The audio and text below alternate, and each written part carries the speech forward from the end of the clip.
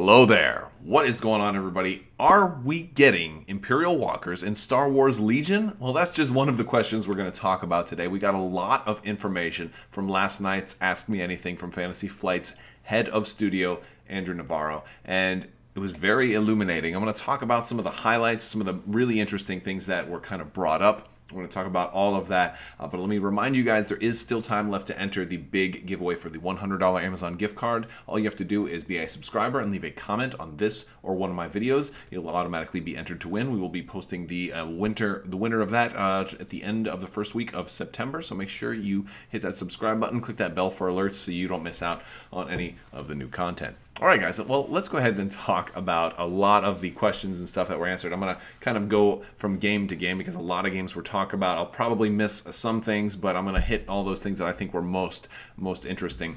First off, Legion, right? We're going to talk about these walkers, because this was asked. I actually asked about this kind of as a joke, not really thinking that I was going to get an answer, but sure enough, Andrew Navarro loves AT-ATs. Or AT-ATs, but I always call them AT-ATs. He loves them. He would totally want this to happen. We both, everybody kind of recognizes, yeah, it would be huge. It'd be massive. It'd be a very, very expensive thing. But yeah, if there's a way to make it work, he wants them to try to make it work. It really just boils down to, can they find a way to make it make sense and make it actually work? But if so, he's like 100% on board. Put them in the game if we possibly can. So if there's a way to do it, they'll find it. Now, it may not be fully to scale. They may have to tone it down a little bit. It may be a sliding scale. And, honestly, I'm okay with that. I've wanted this, and ever since they first announced Legion, I was thinking this is the whole purpose of making a game like that, is to be able to have these guys. And so if we can make this happen by any means necessary, I am absolutely on board.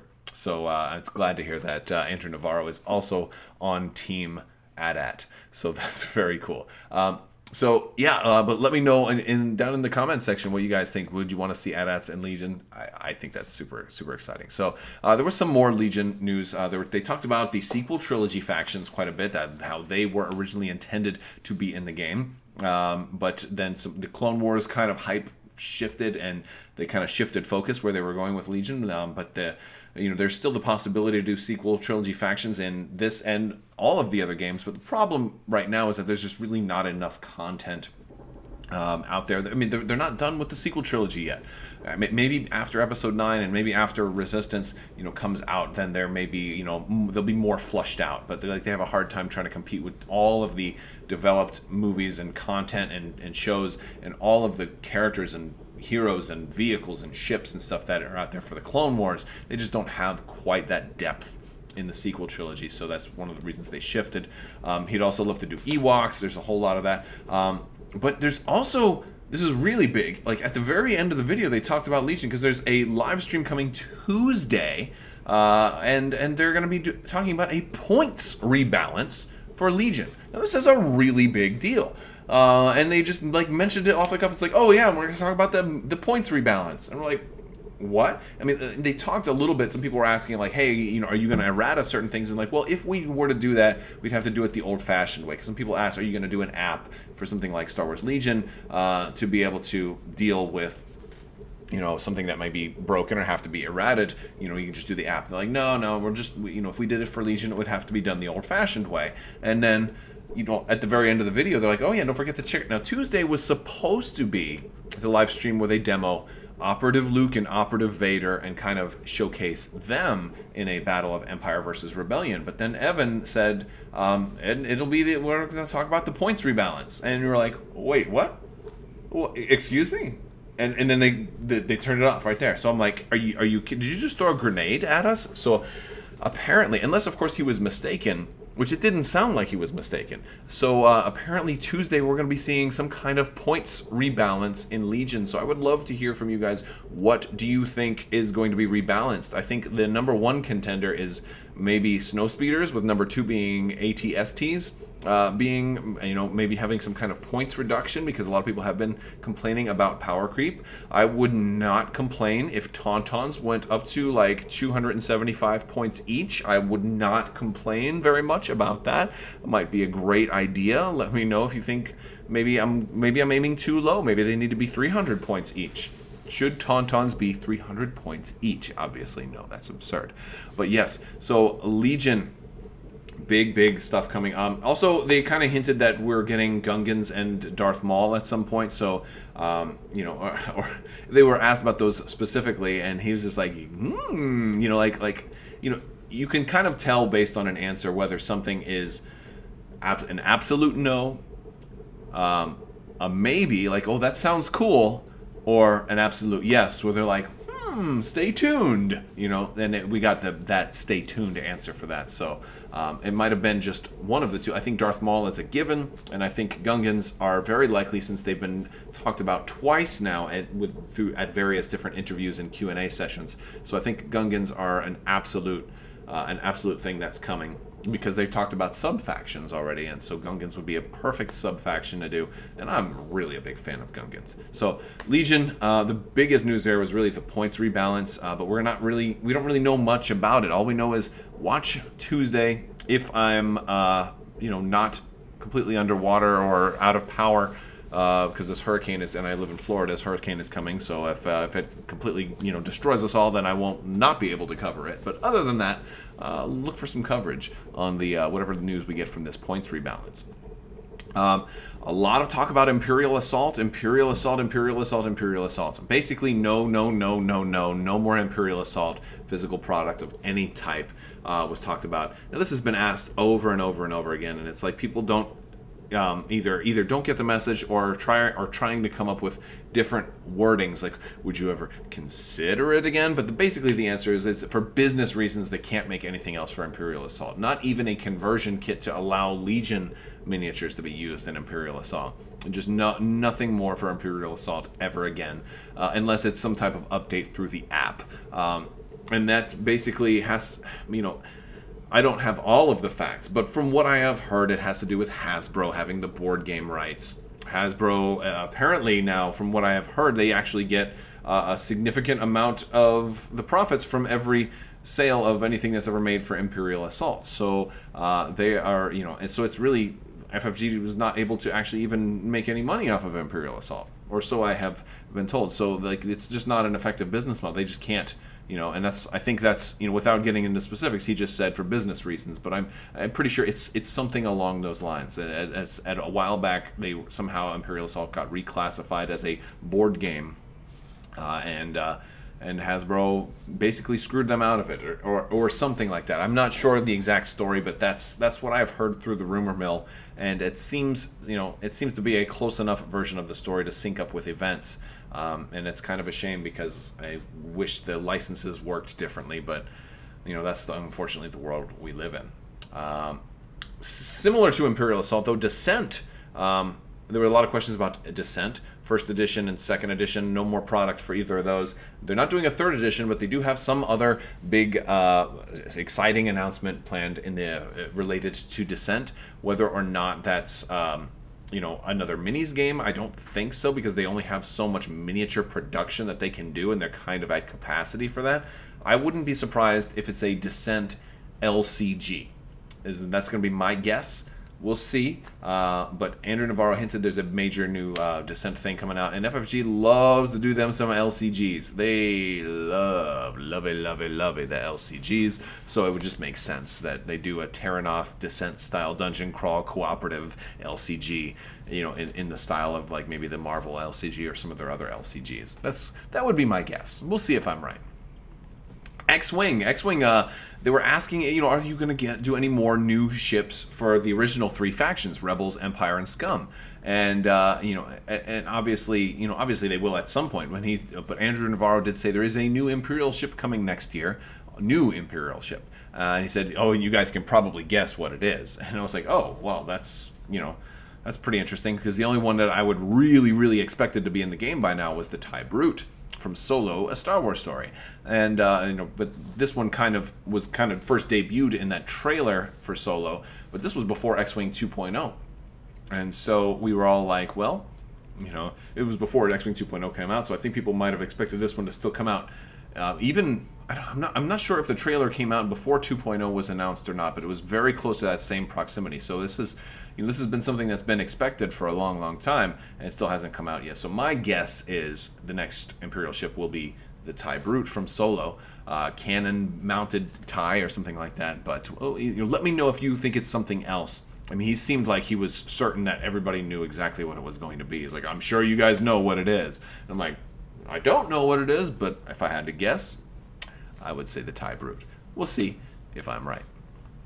Armada, I got a lot of questions answered for Armada, which is cool because I had a couple of mine asked and answered, which is great. And because the one question I get asked most all the time is, people ask me, when is Clone Wars coming out?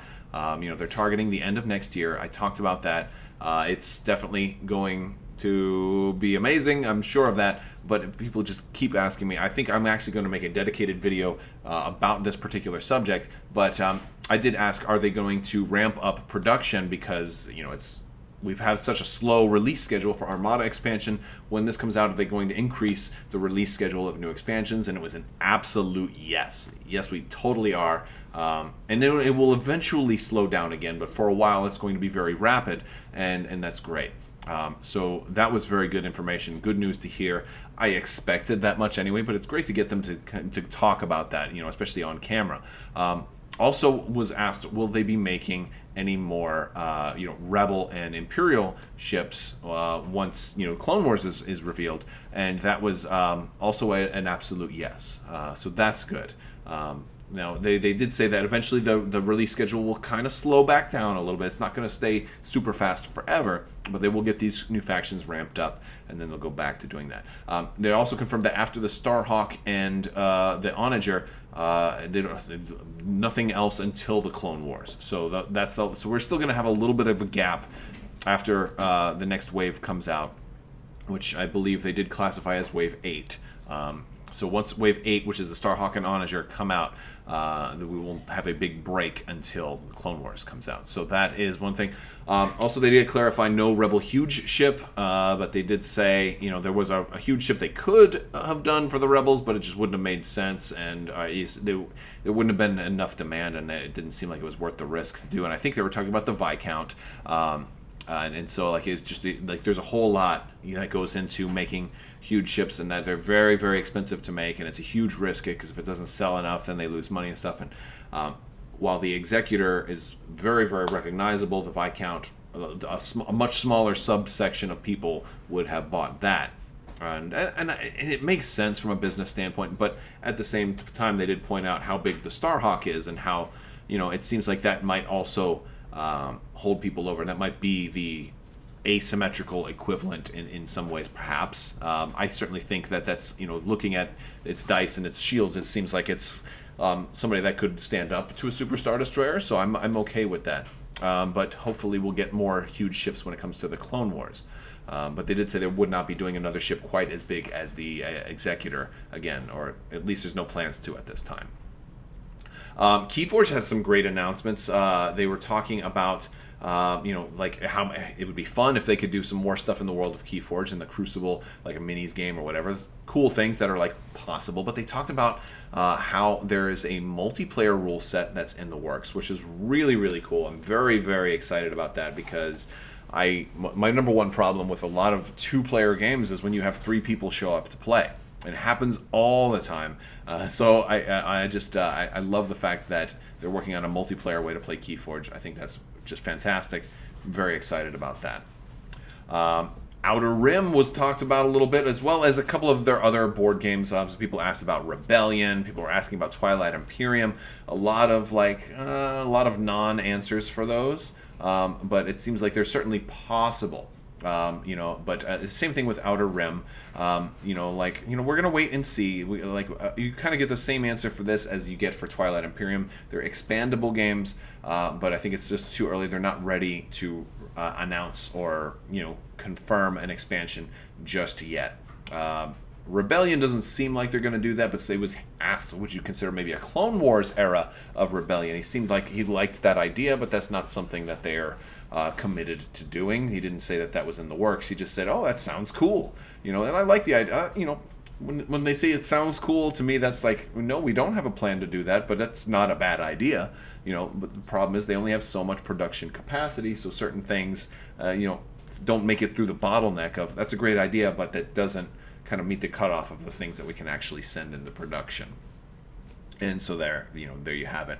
And the last thing I want to talk about is Marvel. There were some Marvel questions, and there was a really, really interesting answer to one of these where some people asked, a lot of people asked about the LCG, but some people asked, hey, are you going to be making any more board games? Like specifically, are you going to be able to do a Marvel board game now that you've got the Marvel license? And the answer goes, well, it depends. How do you define a board game?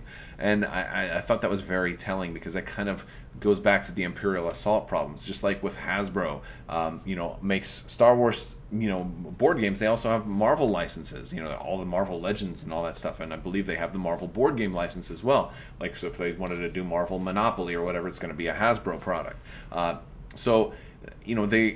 There's a reason why this is an LCG and not just a board game. So I wouldn't be surprised if they do make a standalone single box game, but it probably will not have a board on it. They will probably have to get creative in how they do it. But I'm looking forward to that, because I really like FFG's standalone games. I think every one I've played I've really enjoyed. I look forward to seeing what they can come up with. I wouldn't mind seeing some type of tile laying or hex-based game, something that has a dynamic board, but that is not a standard board, something that can somehow manage to not be classified as a board game. But it'll be interesting, because you might think that they would do a miniatures game, but Atomic Mass Games is doing the miniature stuff, and that makes sense to kind of offload some of that miniature production capability to another studio. And I think that's about it. That's about all of my highlights. But you can check out the video itself. FFG Live is they've been going live 3 or 4 times a week. It's been pretty cool, because you're able to get a lot of access, a lot of information that way. And then let's hope they do put AT-ATs in Legion. Well, I hope they do that, but maybe I'm the minority here. I'd love to hear from you guys, see what you think about it, and let me know what you think down in the comments below. I will conclude there, and there was more stuff that I didn't talk about, but I thought that I think I kind of got all of the highlights and the relevant pieces. And that's gonna. Oh, and Destiny is pushed back until next year. Apparently, the next Destiny release. Now, I'm not really playing Destiny as much anymore, so that one kind of sunk to the bottom of the news level for me. But that that is big for a lot of people, so that was unfortunate. And I think that's about it. All right, I want to thank you all so much for watching. I also want to thank all my patrons on Patreon. You guys definitely help make this possible. You guys are awesome, so thank you for that. And there will be links to all my social media and Patreon in the description below if you're interested in helping support the channel. All right, guys, that's all I got for now. I want to thank you so much for watching. And as always, have a great day.